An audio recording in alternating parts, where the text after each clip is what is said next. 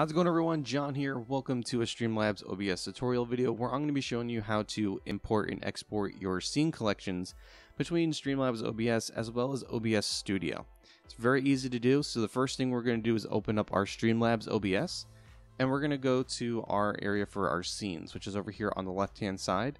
We're going to click the drop down, and you're going to see this thing that says Manage All. So click on that. It's going to bring up all of your scene collections that you're going to manage.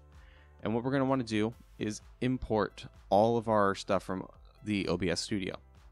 So when you click on import from OBS, it's going to gather all of your scene collections, all of the sources from OBS Studio, and it's going to bring them over to your Streamlabs.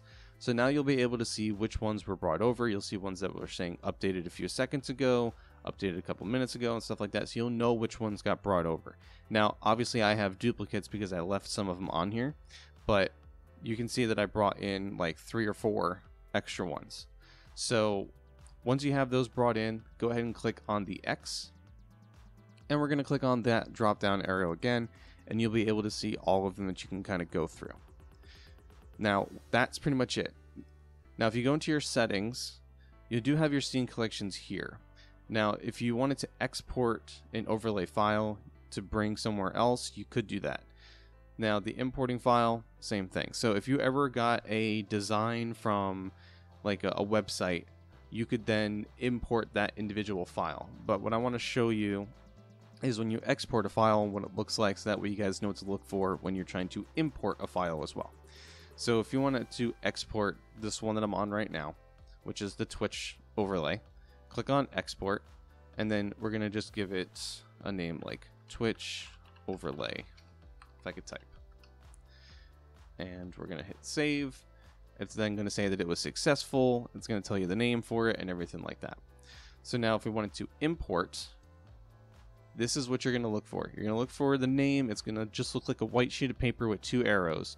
This is going to be very similar to what you'll get from a designer. Just make sure it has the dot overlay at the end. So if I was to want to say bring this one in, I'll click on that one because I'm importing. And then it's going to decompress that entire file, and then bam, there's your new one. It's going to automatically select it. It's going to have all of the sources, all the scenes, all ready to go. That is how simplistic it's going to be when it comes for Streamlabs OBS. So let's jump over to OBS Studio, and I'll show you a few things on what you can do over there too. All right, so now that we're inside our OBS Studio, what we're going to do first is get this preview to stop doing the loop. So I right click, disable the actual preview. So what we're going to want to do is then import our stuff over from our Streamlabs OBS. So we're going to go into our settings. You can go to File, Settings, or you can click on the settings over here on the right hand side. On the Generals tab, you're going to scroll down until you see Importers. You want to make sure that the Search Known Location for Scene Collections when importing is checked. If it's not, go ahead and check it, hit Apply, hit OK. And then we're going to go up to our scene collection, and we're going to go to import.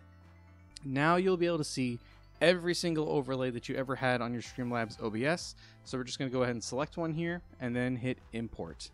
Now it's not going to automatically unload it for you like you were able to see on your Streamlabs OBS. So we're going to go to scene collections, and you should see it right here in the list.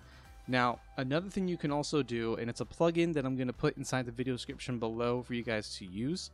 But if you go up to Tools, there's a plugin for those of you guys who might want to use Owned. So Owned has some different stuff that you guys can use for your own stream overlays if you're looking for something professional. This is not a sponsored video or anything like that. It's just an option out there for you. So if you find one that's free, like this Chroma one, just hit Install Free Design. So once you have it all installed, we're going to go back to our scene collection, and you should see both of them here.